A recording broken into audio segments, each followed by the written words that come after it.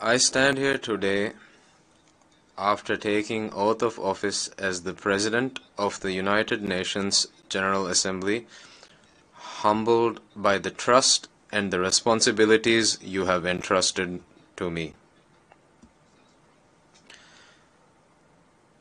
and thankful for the honor you have bestowed on my beloved country, the Republic of Maldives. The red, green, and white flag of the Maldives is flying at the highest peak today.